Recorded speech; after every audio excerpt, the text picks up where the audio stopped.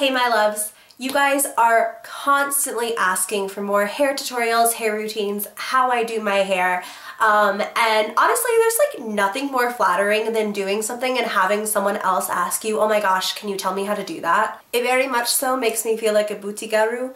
And like maybe I have a clue what I'm doing. I'm so hopped up on medication right now, it's not even funny. I have pneumonia. And today was the first day in several days I felt like getting ready, and I thought that it would be a good time to go ahead and show you how I style my hair.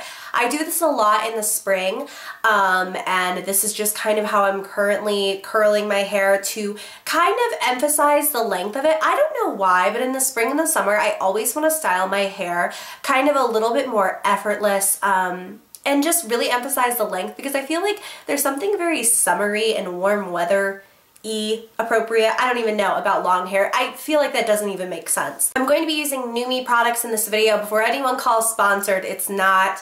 Nume is what I use on the daily on my hair. You can always use whatever you have, but I do have a really significant, like massive coupon code right now for Nume products down below for you guys. So if you want to use it, definitely use the link below and go give it a try. They are my favorite because they are really inexpensive when you kind of stack sales and when you shop with them at the right time, but they're also really high quality and high performing. A friend of mine used to be in cosmetology school, and she said that Nume was what they use on their clients' hair all the time. Like, no joke. I thought that was so cool. So I'm gonna go ahead and quit rambling and get into it, and I hope you guys enjoy how I curl and style my hair. It depends on whether or not I did a good job with my blowouts, but sometimes I will go over my hair where the little kinks are with a flat iron, and this is the Nume Megastar. I always use a flat iron to just smooth out my bangs because I love the look of a nice smooth base going into these curls, but I have kind of minimal kinking right now,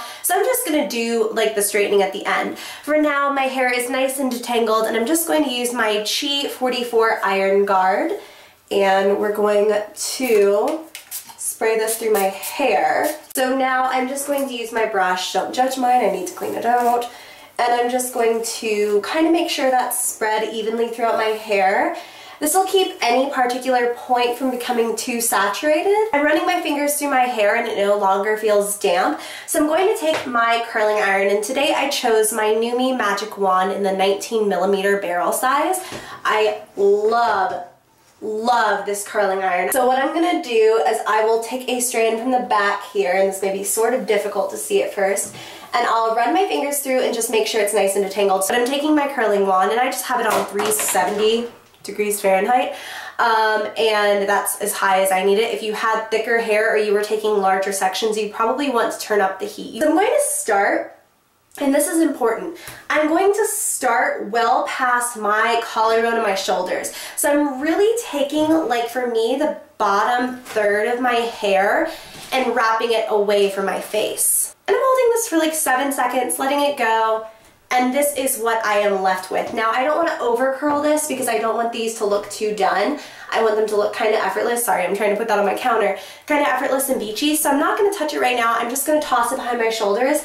And I go by the 2-2-1 method, which she's such a nut, I swear to God. She and the cat play with each other like they're of the same species. They don't know that they're completely different sizes. So I'm going to, again, wrap one piece away from my face, and I'll do this one in real time. So we're going 1, 2, 3, 4, 5, 6, 7, letting it go.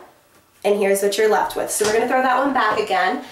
And then here is where the method of the one comes in. So I'm going to take another really tiny section, and I'm going to smooth it out again. This one's kind of crinkly towards the top. And I'm going to curl this one towards my face. Some pieces honestly curl better than others, and I find that like there's no rhyme or reason to it, especially when my hair is like super clean like it is right now. So I'm holding it just a bit longer than I did before. Let's say like 10, 11, 12 seconds, something like that. So it's been right around there. And this time, since this piece was being stubborn, I'm just going to catch it in my hand. And we're just gonna wait like 5 seconds for this. And so I'm just going to go on with that method all over this side of my head. And I do focus on one side at a time. So I'm going 2 away, 1 towards. I I think that this looks a little bit more natural than curling everything away from your face, but not quite as like done up as doing every other piece. Like I feel like sometimes when you do every other piece alternating directions, it can start to look almost sort of like formal, if that even makes sense. Like it's very much so what they do at like prom and stuff because they want the curls to look natural. But I don't know, something about it always just looks really done up for me. So I think that going 2 away, 1 towards is a nice sort of compromise. And yeah, I'm just making sure not to go very high, if you can tell. I'm just not going very high on my head and trying to keep them somewhat low here. And I love the way that these turn out. They're super cute.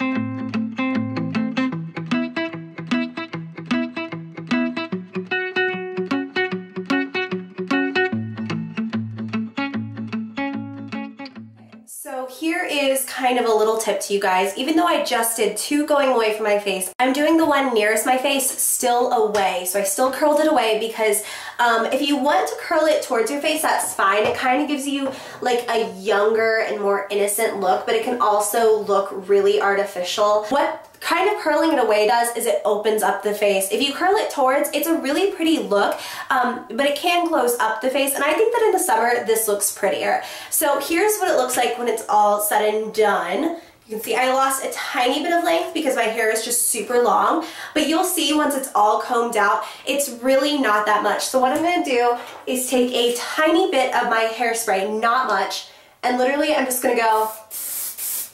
And obviously we will brush this out, but for now we want to kind of let it sit and cool and just have some time to be curled. I don't know, it just makes it last a lot longer if you don't brush through it straight away. So I'm going to show you how to do this side really quickly, and I'll probably just jump off camera and finish the side since it's a lot more hair and you probably already get the gist. But what I'll do, some people genuinely don't understand how to curl away from their face when they switch sides. I used to be the same way. So on the opposite side of our head, we were curling this way to curl out. So on this side, we're going to curl this way. So does that make any sense? We're just changing direction. And again, we're going to abide by the 2-2-1 rules. So I'm just leaving this for a few seconds here and letting it go. So again, here's the chunk going towards my face, and I picked kind of a larger chunk. I just do these at random, and I think it gives a more natural look when you're not trying to keep each piece the exact same thickness. Hey pepperonis, oh I let go of it, oops. So when they're a little bit thicker, I'll probably hold closer to 10 seconds instead of 7. And again, when they're a tiny bit thicker, sometimes I'll catch them, sometimes I won't. It just kind of gives it a more natural look. So just kind of holding that in place for a moment and letting it go. And that's all I'm going to do on the side of my head, so I'm going to go ahead and jump off camera and finish this, and I'll be right back. So I wound up doing my nails, so my curls have been sitting for a minute, but you really only need to let them sit for like maybe 15. And now I'm going to start to just really lightly run my fingers through them. I'm not trying to brush out the curls as much as I'm just trying to make them look softer, maybe a tiny bit looser.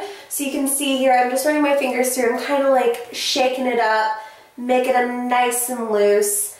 And then this is kind of what you're left with. So it's really soft and voluminous and full.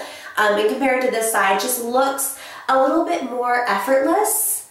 And I just really prefer this. So I'm going to do the same thing to the other side of my hair, just using my fingers because I think that this works better than a brush. I think it gives a more natural, soft look, and it doesn't brush out as much curl. So for me, this is an extremely crucial step because you can see I definitely have kinks here and there, especially in the front of my hair. So I'm going to take my flat iron, which has been preheated. I think it's preheated, like it's an oven. This is one of the best flat irons. I've only been using it for a few days, but I've like tossed out my other one because it's so good. I have it on 410. And I'm just going to run this over the sections that are curly. Can you see how easily it straightens too? It's not even like I'm spending very long on them. It's so great. And you can definitely do this before you curl I think maybe you should just kind of try it out and see what works best for you. For me, I like doing this last if I don't have too much kink going on. If I did a bad job blowing out my hair the night before, I'll have a lot of curl to straighten. But you can see it's just such a fast process, and I think it makes a huge, huge difference. I think my curls just look a little bit more done than like this side with all of the kinks at the top of my head that don't align with the curls, if that even makes sense. And now that I'm really getting towards the pieces that are going to be going near my head, I'm kind of going over these sort of slow, and I'm just bringing the flat iron down, and then towards the end I'm curling them towards the face. And honestly, they're not going to lay like that. It just sort of, I don't know why, but it kind of helps the bangs swoop. And then they just sit really nicely and do the cute flippy thing. So now I'm going to take my argan oil, which this just happens to be from Nume as well. It's just what I'm using right now. I do really like this one because it's lightweight and my hair is dry. Like dry. So I like to take a little bit of styling oil, and I'm going to take a lot here. This is really suitable for all hair types, but depending on your hair texture, depends on how much you'll use. So I've got about that much, and this is going to be for one side of my head. So I'm just warming it up between my hands, bonus points, because it makes a really nice moisturizer. And I'm just going to brush this through the hair, really focusing it here on the ends and smoothing it through, then bringing whatever's left on the hands up. And I'm going to kind of brush through, make sure it's nice and distributed. But like, look at the difference. Look at how shiny and healthy and just pretty this side looks compared to this side, which is still fine. But I think that little extra like step just, oh God, it makes your hair so hydrated. And if you have split ends like yours truly, you can kind of take what's left and run them right over the ends like that. And that's how I do it. So I'm going to take a little bit more, and I'll take a tiny bit more since this side has a little bit more hair. This will take care of any flyaways. Just acts as basically a styling product, but also it's going to hydrate the hair and it's healthy for your hair. It's a good product. My hair is getting all over my pore nails. You're just going to want to take a little bit more hairspray, and you can tease. I have a bit of natural volume, so if I'm doing like one of those little zhoosh measures, I get a lot of volume, but sometimes I'll back comb depending on my mood. Back combing is like a once a month maybe thing for me though. So I'm just going to take a little bit more hairspray, and this is going to be the finishing step. Ooh, I'm running out of hairspray. Okay, so then just, especially right here at the bangs, I'm just going to give them a quick brush. Make sure they're styled exactly the way I want them, and they'll just stay like that. And here's the finished product. And obviously you guys will see it in the light in a minute when it's not like this. But what I'll do is, especially if I straighten or I style my hair before I do my makeup, is I'll just take a wire headband and I'll kind of slip it right over the head so that I don't get makeup in this, but it's also kept away from the face. It keeps it from getting that kind of ugly bump, especially when you've got such a smooth texture going on. So that'll just keep it from getting messy. So pretty simple, right?